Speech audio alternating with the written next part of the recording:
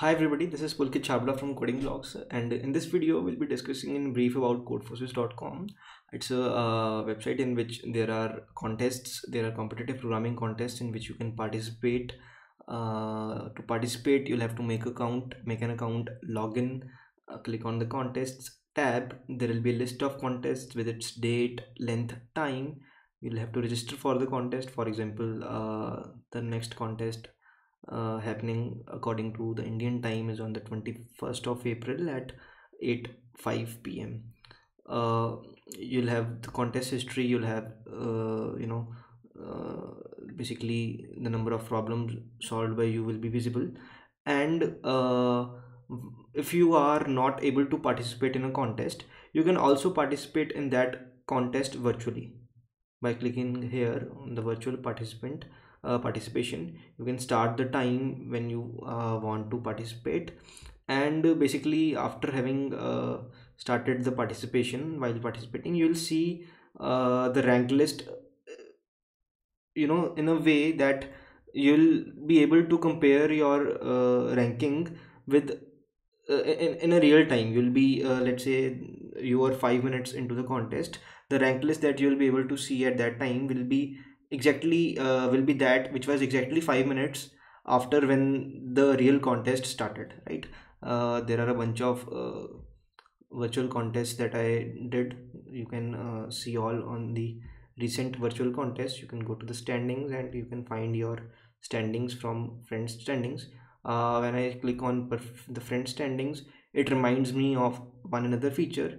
You can basically add some users as your friends. For example, if I click on some profile, I can star the profile so that whenever I am participating in the contest, in a contest, I can separately see the ranks of my friends to compare myself with my friends, right?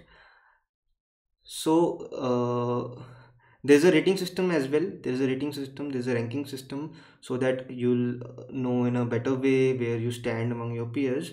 And after every contest there is a rating change. As you can see, this contest was actually rated for the people who had rating less than 1600, so that's why the number of participants are relatively higher than the number of people that are shown here in the friends rating changes. So there's a decrease and increase, there's a decrease or increase in your rating according to your performance in that particular contest, right? So the rating system here is very similar to the ELO rating system, which is basically a method to rank players, to rank chess players according to their skill level. The formula that is used here is a similar one, and apart from that, there are also some ranks given to the person according to his or her rating. For example, if a person has a rating from 0 to 1199, he or she will be gray, the color will be gray, and the title will be newbie. And similarly, green, cyan, blue, the title is expert, violet, candidate master, orange master, orange international master, and so on up to the legendary grandmaster, which is 2900 plus. As you can see, you'll have the current rating and the maximum rating, which is with the title and the rating and the color itself. To give you an idea, in India, I am actually recording this video from India, we have 4 people who are red basically means with a current rating of greater than 2400, and there are around 98 people with a rating below 2400 and greater than or equal to 2100 currently, which means there are 98 yellow people in India, right? So we will quickly have a look at the type of contests that Codeforces hosts. There are Div3 contests. The one with whose rank list I just showed you was a Div3 contest. A Div3 contest consists of relatively easier problems. Generally, it has 6 problems, A to F, A being the easiest and F being the hardest according to problem setters. And it is rated for people having rating less than 1600, right? Other people can also participate in the contest virtually or in real time, but their rating will not be affected by their performance in the contest, right? And obviously their rank will also not be considered while calculating the ratings for the people who had the ratings less than 1600. They'll basically, the people with a greater rating will basically not be a part of the official rank list, right? There are div 2 only contests. They are rated for people having rating less than 2100, and same goes for the educational rounds. They are also rated for just div 2 with people, for the people with rating less than 2100. There are div 1 plus div 2 rounds which are rated for everyone. There is just one single round which is rated for everyone.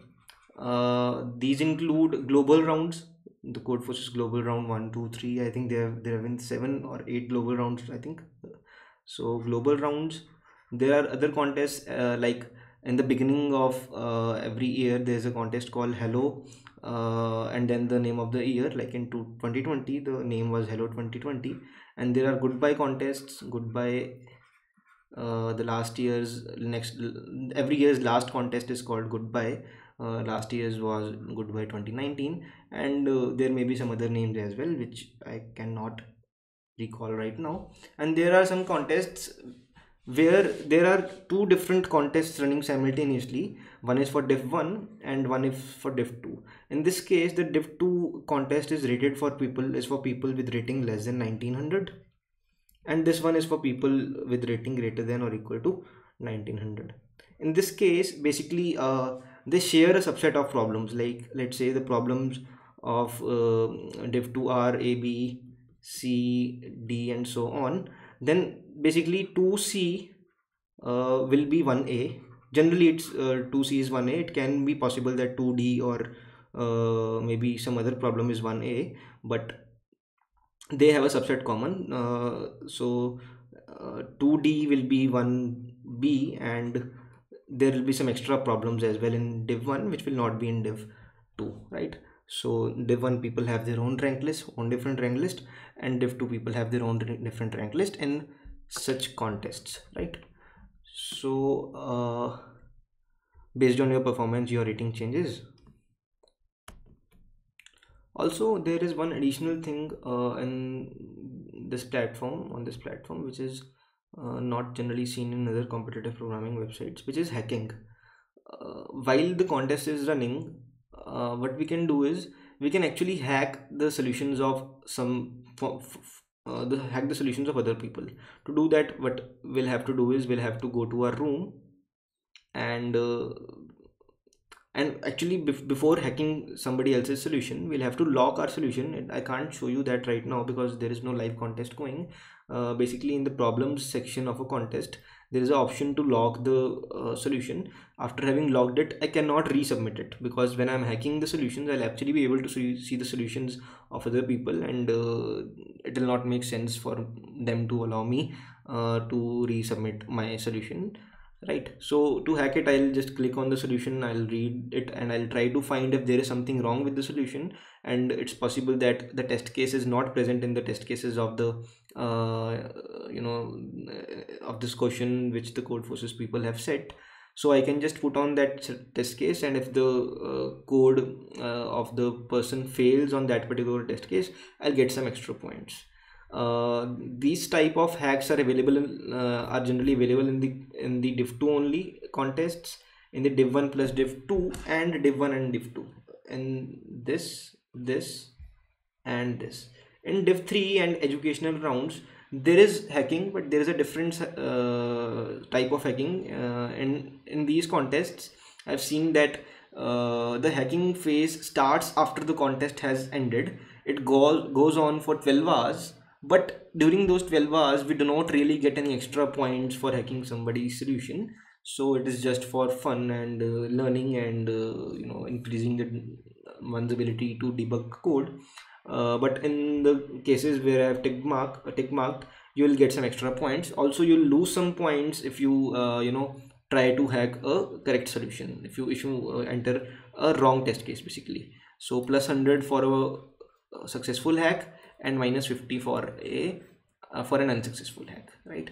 So I think this was it. These were the things I wanted to discuss regarding codeforces.com.